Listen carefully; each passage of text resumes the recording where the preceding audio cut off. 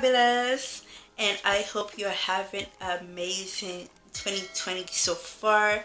And let's get into this topic today. You shouldn't give up on your dream just because you didn't accomplish a goal. Okay, I know people love when they get through with things easy, like everything is just going like clockwork. But girl, that ain't life. Life has been giving us lemons from since 1990, dawn of time. So we gotta figure out how to make this lemon juice at least bittersweet for us. Okay? Do not take that loss as, just complete failure and give up. Don't take that L as a loss. Don't take it as a failure. Don't just give up and say, fuck it, I'm done. It don't make any sense. Sometimes your blessing is just right around the corner and you just give up. All you had to do was push on a little further to make it to that point. But you would never know what you could have accomplished because you gave up. Sometimes it's just a little time for you to reevaluate yourself and just go back to the drawing board and do something different. Okay? Because not everybody's journey is the same.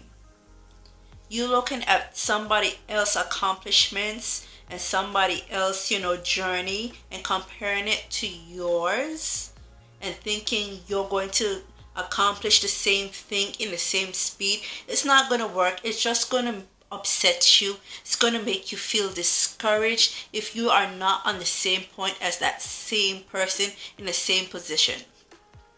You're just going to upset yourself. Okay? Just go back to the drawing board, think it over, come up with a new strategy, a new plan, and go after your dream. Because nobody ain't going to hand you nothing in life. Okay? Just like I wanted to study interior design, for college or for university. And I went out on faith. I signed up for a school. I got accepted. I applied for a government scholarship.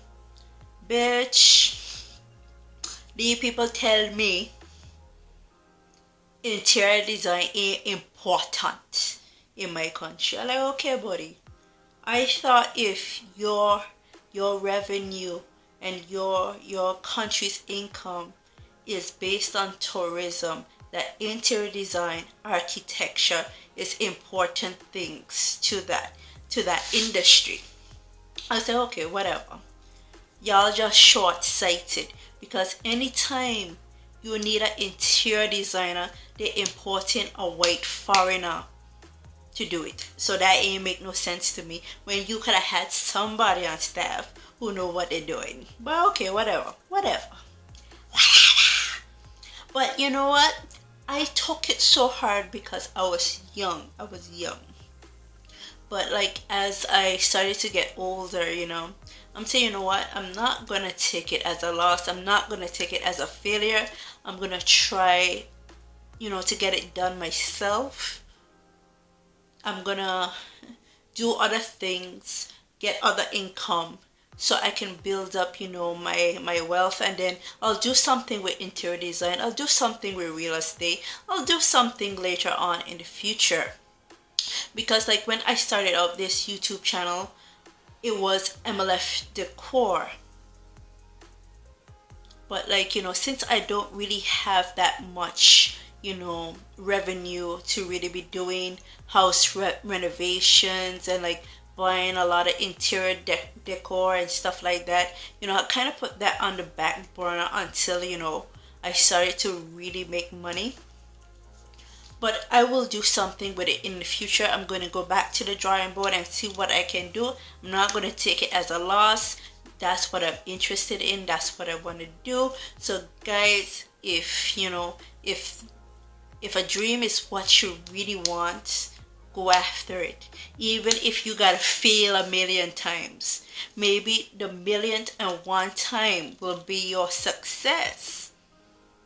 Because look at all of these big companies, all of these wealthy business people, these wealthy companies. They had so many failures, and they wouldn't be the companies they are today if they gave up. So you do not give up on yourself. Keep going. Your blessing is just right around the corner. Have faith in yourself, have faith in the plan, and keep going, keep making life fabulous. And I will see you in the next video, guys. And I hope you can tell me that you are keep making life fabulous. You keep at your dreams. You keep going, honey. And you making this year positive. Anyways, bye.